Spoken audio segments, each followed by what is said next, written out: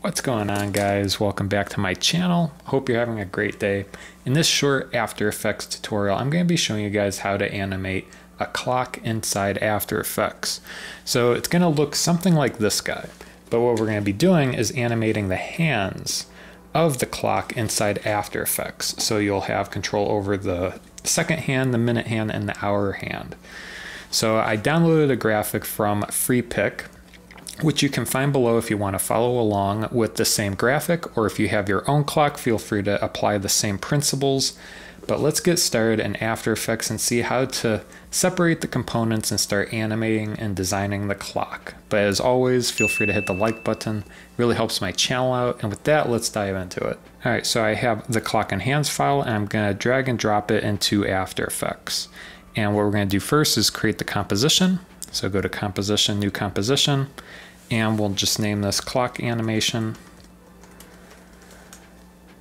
Feel free to adjust as needed. I'm going to leave the settings alone. The only thing though, I'm going to make this a 10-minute composition. That way we can actually see the effect that we're applying to the clock over time. That way we can really see all the hands moving at least.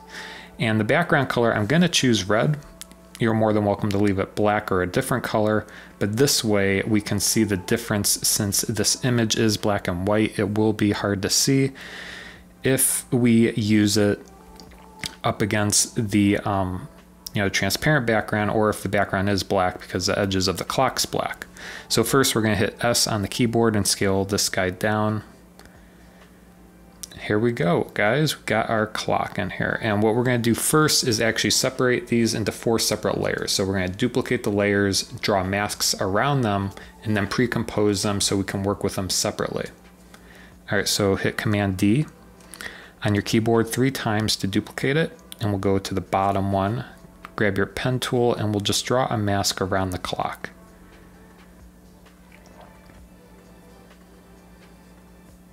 And then go up to the next layer and we'll draw a mask around the second hand. And then the next layer, draw a mask around the minute hand. And then the last layer, which is the hour hand, draw a mask around that guy. Awesome. So this is what you should have so far. 4 different layers that are masked individually. So if we solo one, you'll notice that each one is separated. All right, so the next part is what we're going to do is center all of these to the composition. So with the bottom layer selected, make sure the Align panel is open. If you can't see it, feel free to go to Window Align. And what we're going to do is align to the center vertically and horizontally to the composition. So make sure your composition's there and do Align vertically and horizontally. And do this for all of the layers. That way everything is centered.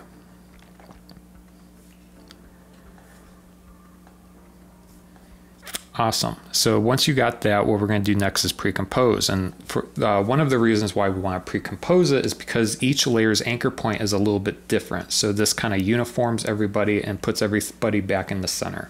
All right, so we're going to click on this layer, go to Layer, Pre-compose, and we'll name this Clock. And make sure you check the box to move all attributes into the new composition and click OK. And I forgot what this one is. This is the second hand. So we'll click on the next layer, go to Layer, New, Pre-compose, second hand. And this should be minute hand. And this should be hour hand. You'll notice the anchor point is now in the center for everybody. So what we're going to do is fine tune this a little bit. So we're going to solo the clock layer and solo the second hand. And the second hand is pretty good. What we want to just make sure is that the anchor point is dead center. So as the second hand rotates, it will rotate directly from the center and it won't look very weird. So what we're going to do is grab the pan from behind tool, which is up here. Keyboard shortcut is Y. We're just going to drag this to the center like that. And we're going to do this for the minute hand as well.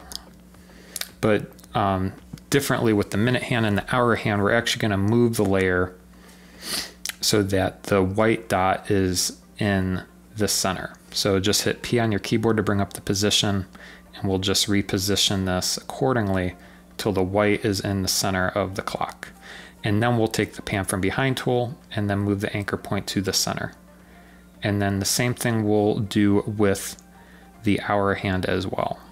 So hit P on the keyboard, reposition so the white is in the center of the clock. And then grab your pan from behind tool and move it to the center. You can also bring up your title and action safe, and you can actually see the center of the composition. It is a little bit off, but as long as it's centered to the clock itself, you should be fine. All right, so we got everybody all set and ready to start animating. All right, so you can crunch the numbers and do very complicated maths to try to come up with how long does the second hand have to rotate before the minute hand rotates and then the hour hand rotates. But I did all the math for you, so all you have to do is just follow along and punch in the code that I'm going to add to each of the layers. So the first one is the second hand. So if we untwirl this, we'll hit R on the keyboard just to bring up rotation. And for the second hand, we're going to hit Option, click on this stopwatch, and we'll type in time times 6. And this basically, what it's saying is it will rotate the layer 6 degrees every second. And if you do the math, it'll come out to be, 1 revolution every 60 seconds. So you'll notice that right there at around 60 seconds, it passes the 12 hand. So that is on point. And for the minute hand, we'll hit R again, hold down Option and click on the stopwatch, and we'll type in time. And for this one, we'll hit times 0.1 and let go. That way for every time it crosses the 12, you'll notice that the minute hand passes the 1. You'll notice everything is timed up pretty good. And then lastly, the most ridiculous one, the hour hand, we'll hit R and we'll hit Option, click on the stopwatch, and we'll hit time times 0.006. Click off. And if we go all the way out here, you'll notice at the 10-minute mark, it is indeed around almost at the 1. So that is pretty much on point to be your hour hand. So everybody is rotating nicely. All right, guys, so that's how to do that. And say if you wanted to actually take this layer and maybe do some speed ramping or enhance the speed, so maybe it speeds up the time, slows down. My best recommendation to do this is just pre-compose all these layers and then edit the time remapping of the pre-composed layer. So to do that, what we're going to do here is I just hit Command A to duplicate everybody. We'll hit U to collapse the keyframes. A good shortcut to pre-compose these layers is Shift Command C. And you can name it whatever you want, but make sure Move All Attributes is there and click OK. And then what you'll want to do is just right click, go to Time, enable time remapping. And what this enables you to do is maybe make a keyframe out here and then bring this a lot closer to the first keyframe. That way you have something quicker, and you can even make it even more quicker. You can add curves. So if you select these, I'll hit function 9, F9 on the keyboard to make easy ease keyframes. You can go into the graph editor and really fine tune, the animations and stuff, and do whatever you want with your clock. So, you can get as creative as you want here. That's basically how you create, animate a clock, and then edit it for your needs. So I hope this tutorial has helped you. Thanks so much for watching. If you want to learn more about After Effects, I did put together a playlist. I'll link it right up here. Feel free to go watch it. Similar tutorials to this one with motion graphics and stuff like this.